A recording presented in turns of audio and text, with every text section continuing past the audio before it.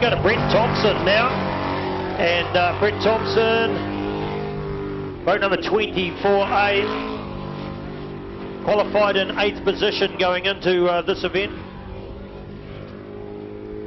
and looking to try and get himself up the ladder a little bit more to make it to our top 5. And it looks like we found ourselves a Batman hat, didn't we? We got the Batman hat back. Oh, that's great. The young man that's looking for his hat, make his way back down here, and my friend Jason will give you a hat back. So. Great stuff. Now here we are back through the centre of the course, back to the 400s. A little bit of a change in engine noise there, but it's a split of 35.88, 35.88, Brent Thompson. Got his foot on the gas all the way home now.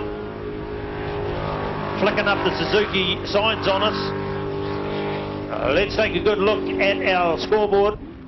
And it's a 54.396, so he's beaten the last 2 boats. He'll be pretty happy.